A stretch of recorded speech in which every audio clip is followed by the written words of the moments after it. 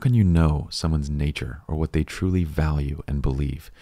Well, we can begin by looking at their actions, and that's a good place to start, but our research shows that the same actions can be driven by various underlying motivators, or what we call core values. And I'll give you an example of this. Let's take three men, all of which pay their child support on time. The first man does it because he believes it's his obligation, it's his responsibility to do so. The second man does it because he genuinely loves his children. And the third man does it because he fears the consequences of not paying.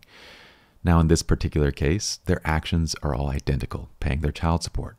But those underlying core values tell us that these are nowhere near the same type of man.